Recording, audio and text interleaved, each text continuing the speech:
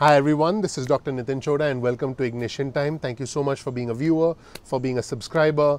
And I'm going to do this video in one take for you guys. No editing, nothing of any sort. And I'm going to immediately give you the status of the stimulus negotiations and where things stand right now. As I'm recording this, it is almost 3 p.m. East Coast time on a day that is going to be extremely consequential, because if the Democrats bring their $2.2 trillion updated HEROES Act on the floor of the House for a vote, we will know that the negotiations between both sides have essentially broken down. I don't want this to happen. I don't want to report this. And I actually have to take a deep breath as I give you the latest status of the negotiations and where things stand right now. But before I do that, I have a little help. And I do need to do this to get through the day. If you saw the debate, you'll know why I need this. You'll know why all of us need this. So I have to do this while I get through the video with you guys. By the way, this is it's a very simple Roscaro, and these guys, by the way, should send me 100 bottles of Roscaro, but I'm not affiliated with them in any way. I just enjoy the wine. Okay, down to business. This is where things stand right now. The US Treasury Secretary Steven Mnuchin at 1:10 p.m. East Coast time today entered the office of House Speaker Nancy Pelosi to present the relief plan, the counter proposal from the administration. As soon as Secretary Mnuchin emerges, I'll let you know what he said. We can expect a statement from House Speaker Nancy Pelosi as well. So the big news, and I did report that earlier in a video today, is that the US Treasury Secretary Steven Mnuchin said that his counter proposal would be similar to the Problem Solvers Caucus proposal, which means it'll be right in the $1.5 trillion range. I just want to be clear, this is something that House Speaker Pelosi had flatly rejected a few weeks ago, saying that it was inadequate. I also want to make it clear that Secretary Mnuchin did meet with the White House Chief of Staff Mark Meadows on Tuesday afternoon, and he met with Mark Meadows today as well, as he was prepping the deal for Speaker Pelosi.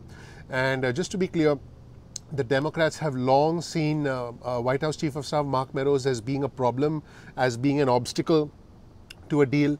And it is a known fact, this is a publicly known fact, this is not some secret or anything, that White House Chief of Staff Mark Meadows does command a lot of respect by Republican lawmakers, more than US Treasury Secretary Steven Mnuchin. And a lot of Republican lawmakers saw the US Treasury Secretary Steven Mnuchin as too soft when dealing with the Democrats. So they wanted some sort of a counterbalance, which is why they inserted White House Chief of Staff Mark Meadows, who represents the GOP establishment and who represents the president. So it's kind of unusual when you have two negotiators who have slightly different approaches when dealing with someone like House Speaker Pelosi, who is a very, very, as far as we can tell, a very tough negotiator. So the situation has more and more layers of complexity to it. In my opinion, more complexity than is needed. I mean, this is a simple situation, relatively simple. People who need help the most should get it, and so that's where we stand. So the pulse of Congress is something that the White House Chief of Staff Mark Meadows has been sort of keeping track of, and just once again, Steven Mnuchin does not have the trust that White House Chief of Staff Mark Meadows has amongst lawmakers, specifically Republican lawmakers in the Capitol. There are some interesting updates here. Politico reported that the proposal from the US Treasury Secretary Steven Mnuchin has an escalator clause, which could bump the top line from $1.5 trillion all the way to $2 trillion. Now this is important, because this, if it goes through, can be something that maybe Speaker Pelosi can get behind. We'll know very soon. Guys, I need this. So if guys, you're watching the videos, put yourself in my shoes. I have to review the information, I have to process it. I don't just have to type it out or tweet it out, because that's easy. I have to, be presentable. I have to be on my A game. I've got to film these videos in one shot. And then, so anyway, Mnuchin's offer has an escalator clause which could bump the top line up to $2 trillion. Will House Speaker Pelosi accept the escalator clause? That's number one. Number two, House Speaker Pelosi has said that she did have a call with Democrats this morning, and she said the outstanding issues are still state and local aid and liability reform. In other words, all the lawsuit protections that the Republicans want, and that's very important to them. And I just want to remind our viewers and subscribers that Democrats are at $436 billion on state and local funding. Republicans are at $150 billion. The Democrats were originally at $900 billion because that's what they had wanted in the original version of the HEROES Act. And House Speaker Pelosi did assure her members that if talks do break down, then they would provide substantial relief next year if Vice President Joe Biden becomes president. So this is what House Speaker Pelosi told her Democratic lawmakers, and she said, I quote, "We will have our moment, and if a deal does indeed come together, can Senate Majority Leader Mitch McConnell put something as big as that?" Because remember, the Senate didn't want to do anything north of $1 trillion. That was the original HEALS Act. By the way, when I say original HEALS Act, that wasn't that long ago, but it seems like a lifetime ago. I mean, gosh, how life has changed in the last few weeks.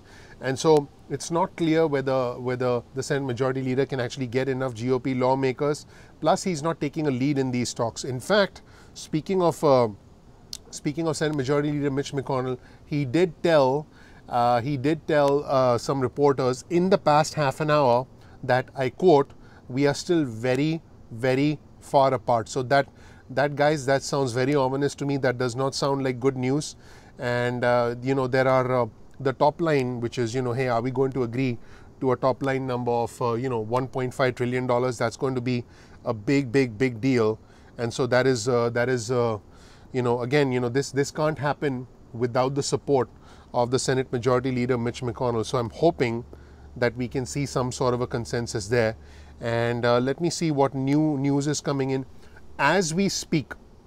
U.S. Treasury Secretary Steven Mnuchin is with Senate Majority Leader Mitch McConnell. It is now 3 p.m. East Coast time. So as we speak, the Senate Majority Leader Mitch McConnell is speaking with U.S. Treasury Secretary Steven Mnuchin.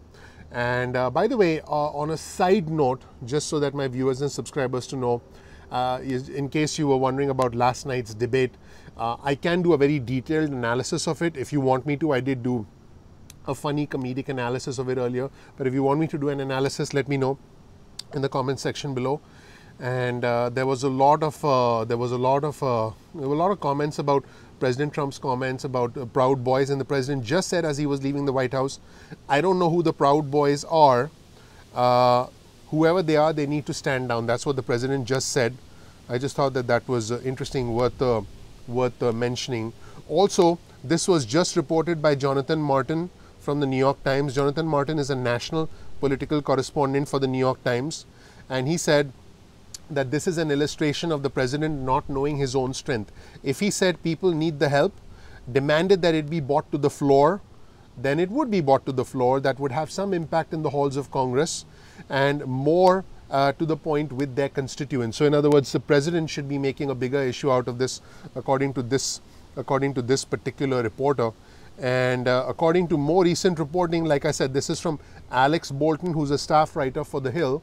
According to Alex Bolton, when Senate Majority Leader Mitch McConnell was asked about the relief bill, he said, I quote, "We are very, very far apart."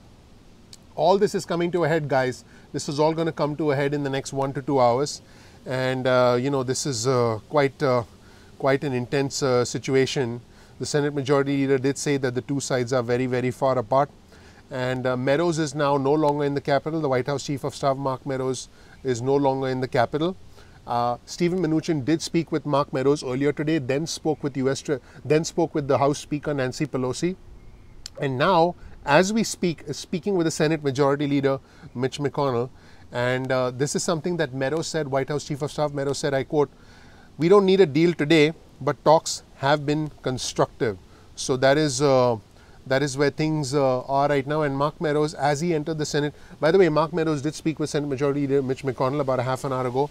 He said, I don't know that today has to be the drop dead deadline to do a deal, but there are enough numbers and facts to have to discuss that. Hopefully it makes sense. It makes for a more meaningful conversation. So that's where things stand, everybody. I did this one take video in 10 minutes. This is my glass of wine because I want to cheer to you. I care for you all. I appreciate you. I'm working hard for you. I will always be there for you. And hopefully, the government comes through for us. We'll find out. If they do, that's fantastic. If they don't, I'm going to do what I can to help you. In fact, if there's something specific you want me to do to help you, other than covering all this news, other than sort of getting drunk, it takes a lot more to get me drunk, just so that you know. I could do 2 bottles of Moscato, no problem. I have a pretty high tolerance for alcohol. But tell me what else I can do to help you. I'm here for you. I'll continue covering the news, but more importantly, I'll take you on our next journey financially. Definitely check out the Financial Freedom series. So I'm going to enjoy this. Please click like, please subscribe, please enable notifications. It's your vote of confidence in me and my team. I appreciate you. I'm hoping to have positive news for you.